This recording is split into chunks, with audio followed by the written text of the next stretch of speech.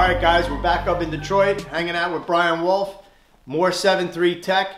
Today we're going to be talking about camshafts, specifically what does it take to put a bigger camshaft in stock in a 7.3 to hot rod these things. Brian, what's going on? Okay, well today, and Evan, as you've covered and as I think other people have seen on the internet, we're running the 7.3 with several different camshafts through it. Some mildly increased duration camshafts and some very long duration camshafts. And the reason that it's important to check this piston to valve clearance is with these longer duration camshafts and higher lifts, you have a chance of running the valves either intake or exhaust into the piston, and that would be a bad thing. So what we have set up here is we've already done that with these long duration camshafts, and we did have an issue. We had under 40 thousandths piston to valve clearance on the intake side. That's just too tight for my comfort level. I'd like to see on something like this where it's going to be more of a street application and where we're going to be, you know, someone might over rev the engine, might get into trouble. You know, I like to see 120 thousandths plus piston to valve. So these pistons were already cut, and what we're doing here is we're just going to go through the motions of what we do when we check piston to valve. So right now we've already set the degree wheel so we know where top dead center is, which is 0.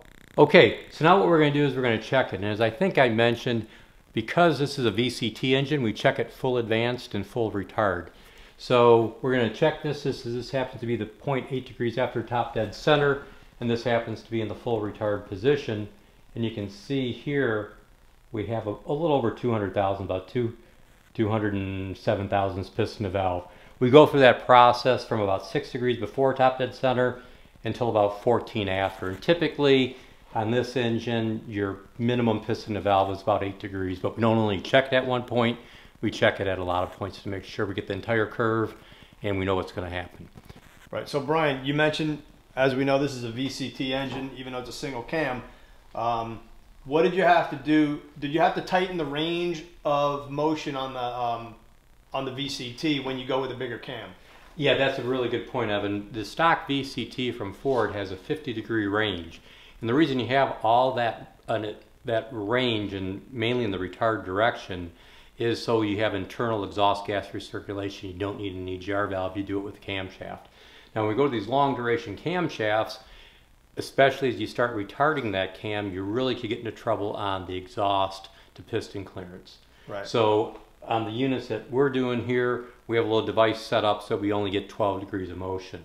And you say, well, can you handle it in the computer? You can, but when you're going through startup, when the oil pressure isn't quite there yet, and if the lock maybe wasn't locked when the engine shut down, right, you don't want to risk having that exhaust valve run into the piston because it only has to hit it once and it causes the damage. Is there a point where you would run no VCT? On a drag engine, absolutely. When we ran our stage 1 heads with the stage 1B cam with the stock intake, we made 600 horsepower, 600 foot-pounds of torque.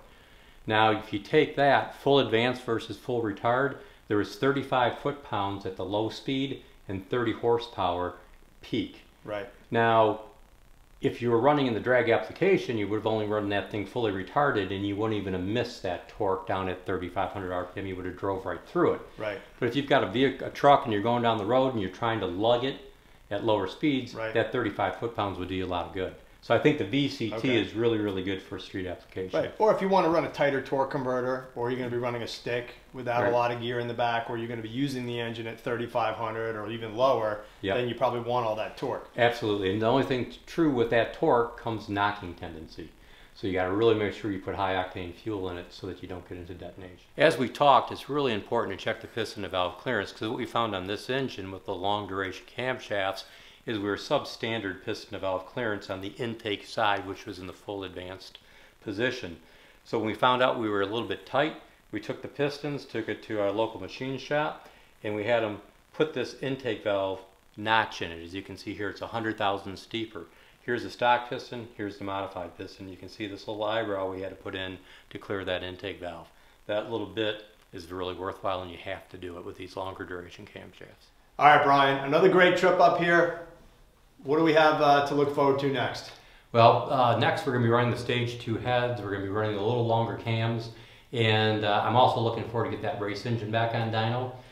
So we got a lot of stuff coming up, and can't wait to get it to you.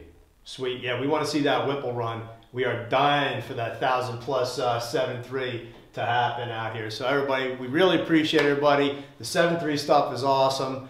We got that Cyclone. If you haven't seen that, it's probably right for one of these 7.3s. If you haven't checked that video, be sure to check that out.